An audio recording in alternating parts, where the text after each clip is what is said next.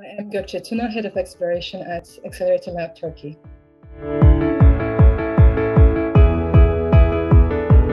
We need to be doing quite a few things, but a good starting point is to address the issue of changing demographics. So we have an aging population in most parts of the world, a shrinking population as well. The skills that are relevant today will not be relevant tomorrow. We talk about soft skills and knowledge, which are increasingly in demand today and will be in the near future. We talk about ethical considerations because of the technological advances. They will also be very important. Another one is emerging sectors. We see them coming and we talked about those as well. And finally, we have the public sector and services, which most people seem to think is happening in the background, invisible, but actually they will be affected a lot by the disruption to jobs and skills. My main message, I think, would be to start thinking about these things today. There's no point in dealing with a disruption when it happens, as we saw with the pandemic. A shock, a major external shock happens, and then you just try to respond to it. You design a response, you implement that response, and then you just expect that response to work. So that's a lot of things happening at the same time. So for me, the biggest recommendation in the report, we mentioned it in many places, is to start thinking about these things and doing something about it as well. I hope that people will listen to this and take it seriously, that in 5-10 years time or even sooner, there might be other crises and bigger shocks.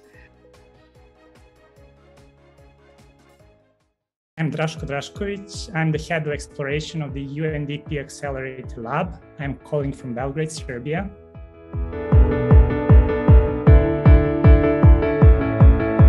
Foresight is about better thinking and better decision making, not about better predictions. We can only predict general territories where new opportunities lie.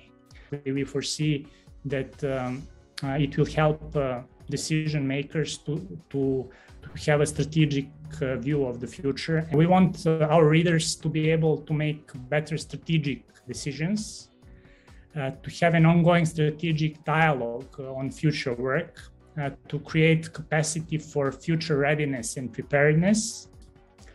And we would like to increase people's ability to imagine different futures and willingness to take action towards realizing the preferred future. The nature of work is changing dramatically. We need to rethink the concept of jobs, create a new social contract, and transform education towards fast and lifelong learning. We are part of the Accelerator Labs network that is strewn all over the planet, and I think the last 18 months have proven that it makes no difference if I'm here or there. Even for hosting physical meetings, I prefer meetings by taking long walks by the river or hiking the trails. I believe most employees will come back to the office in a part-time capacity. A crucial consequence of the pandemic related to future work is that it has shown that physical location is not bound to economic opportunity. This will expand the number of good jobs in the world while also dramatically improving quality of life for millions. And I really hope that the cultural shift towards experimentation more widely across our societies may prove to be one of the best and most lasting after effects of the pandemic.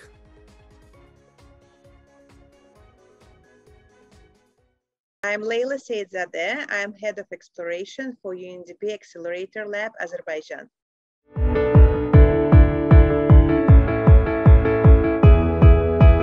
When we started to identify signals for entrepreneurship part, we realized that entrepreneurs were at the forefront because they were more agile by nature, ready for any storms, and kind of having this more flexibility and agility to change, because entrepreneurs manage their own business and they can make changes faster. And we found out that actually startup companies were much more ready for all these changes, like working from home, remote control, and all the stuff, because they do it by nature.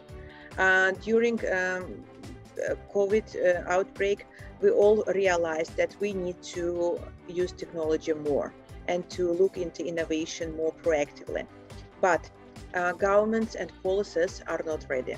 So introducing this entrepreneurial skills to these areas that were never considered to be entrepreneurial is the new trend, and is important to consider. Looking into this and focusing on this and developing more financial tools is important, with a specific focus on female entrepreneurship, because we all know that women suffered a lot, as well as their businesses, and more female businesses were affected because women had all of a sudden more responsibilities. Governments and other non-profit organizations need to look closer to entrepreneurship, to entrepreneurial mindset and to entrepreneurial practices, because this situation demonstrated that entrepreneurs are more ready. I'm Yevgen Kilimnik from UNDP Ukraine Accelerator Lab, and I'm a head of exploration.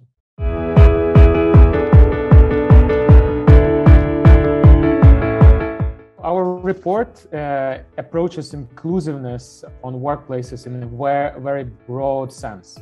We're not only talking about being inclusive to people with disabilities, we're not only talking about gender parity, we also speak about creating workplaces that foster inclusivity, which means not only changing the hiring practices, but also changes the office space, the way to make people comfortable in working there.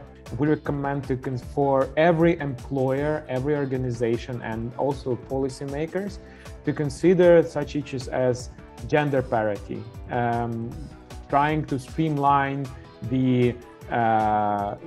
those considerations into the hiring process. That's because there is still a gender stereotypes where women can work and cannot work. Last year, remote work has opened tremendous opportunities, especially if we speak about people who have problems with mobility. So that's something that should be clearly taken as an opportunity and grasped by organizations working in this area. I am Muzaffar Tilalov. I am head of exploration at the Accelerator Lab in Uzbekistan.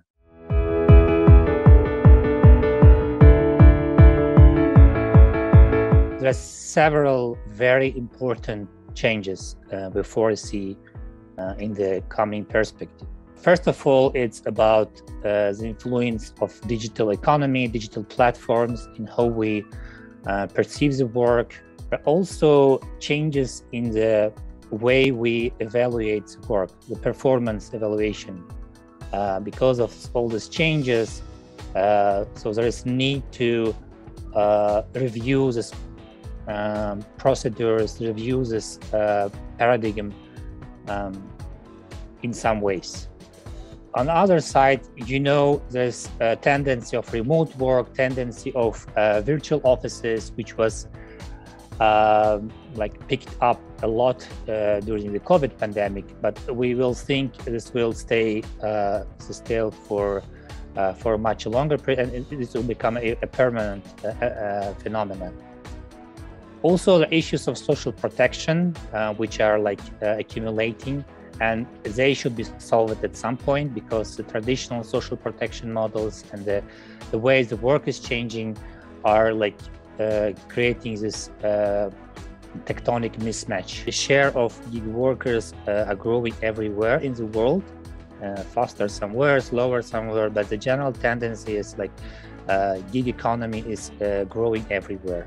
Traditional social security networks are not coping with this new phenomenon, and a lot of gig workers are actually not covered by any kind of social security protection. We have gone through COVID pandemic, and life before COVID and after COVID is difficult to compare. We have been in this work from home mode for a long time, and we saw the potential of also challenges of working from home, and we saw it, how to say, in our own skin. A lot of the issues we raised in the report are somewhat experienced by ourselves in the form of like influence of technology or the possibilities of remote work, social protection issues, ethical issues, work-life balance issues related to work. So we have kind of experienced all this at some degree.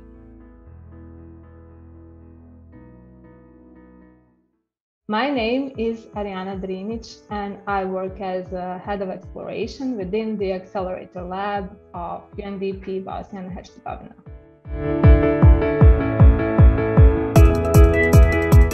I thought that it's only natural for the report that has been written during the pandemic begin with the section that deals with the phenomenon that urges us to reflect on the past and reimagine the future of work and all other aspects of life that are intertwined with our work and life. So we observe signals such as reduced access to healthcare, education, public services, and work that have only intensified the issues related to the gender, social marginalization, exclusion, and inequality. The term new normal, the term that has been imprinted in our lives ever since the start of the pandemic, demonstrates that our world will never be the same. In general, the latest research has shown that COVID-19 accelerated, let's say, three groups of consumers and business trends that are more likely to persist in the future, which are remote work and virtual interactions, e-commerce, and this mushroom effect of digital platform businesses, and deployment of automation and AI. We are, in effect, a learning lab, and we have to learn at speed and then transfer that knowledge to the others that are not directly part of the Accelerator Lab network. The COVID period, it was also the period of introspection and reflection, and everything that was happening around us made us think more about how we see ourselves and our future of work in next 5, 10, and 20 years.